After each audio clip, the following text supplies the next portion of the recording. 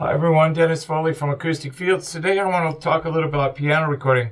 I've been in a lot of studios in Los Angeles lately, and some have these beautiful large rooms for pianos, and some have these small rooms for pianos. And I've been noticing, a difference in the recording of the piano in different studios depend upon room size and volume.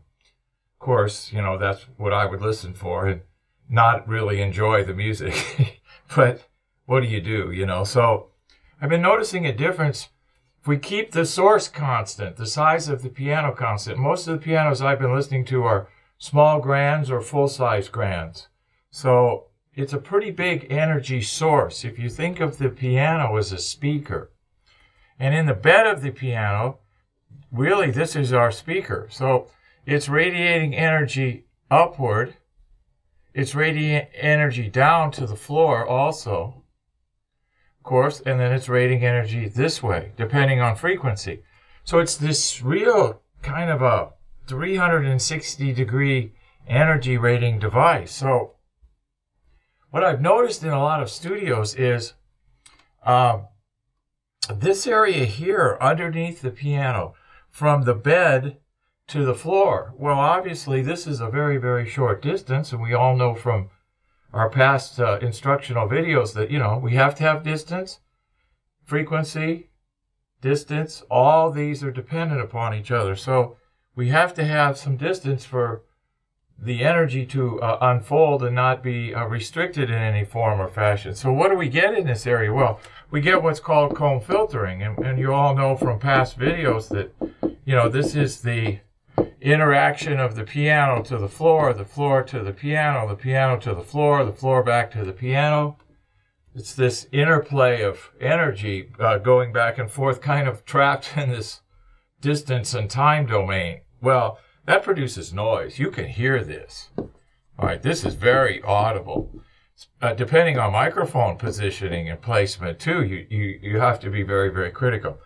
But what I notice is that no studio really deals with this. They have the piano flat on the floor, wood floor, carpeting, or something like that, and it really doesn't matter what the size or the volume of the room is. So this is a really critical area.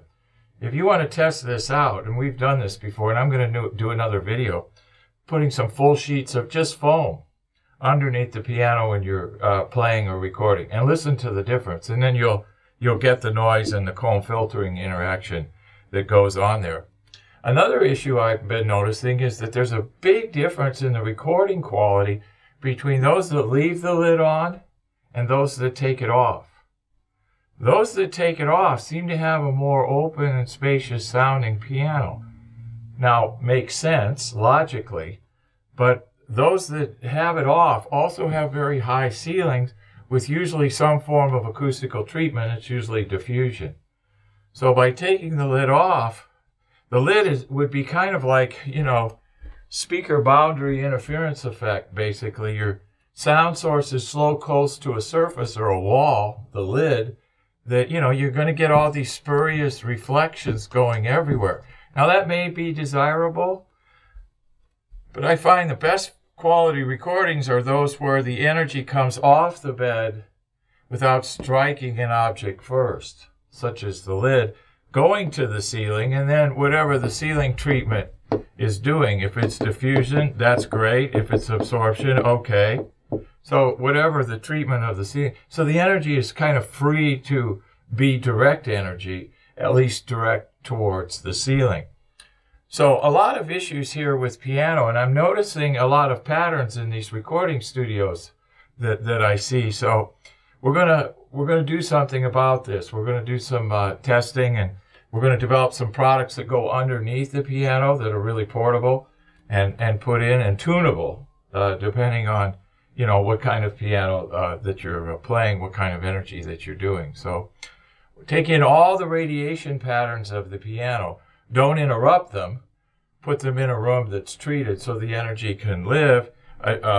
Tune this area here underneath the piano, and obviously watch how close we place the piano to room boundary surfaces, because we don't want any speaker boundary interference effect, which is a cousin to comb filtering. So more on this later for future projects, and Thank you.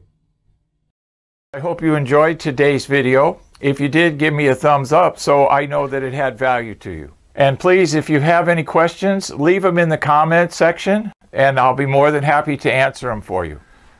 Alternatively, if there are other topics that you wish to discuss or see discussed in a video presentation, send me an email, info@acousticfields.com, and we'll get them on our list and get them done for you. I release a new video about every week, so stay tuned to our YouTube channel and keep updated on our new videos.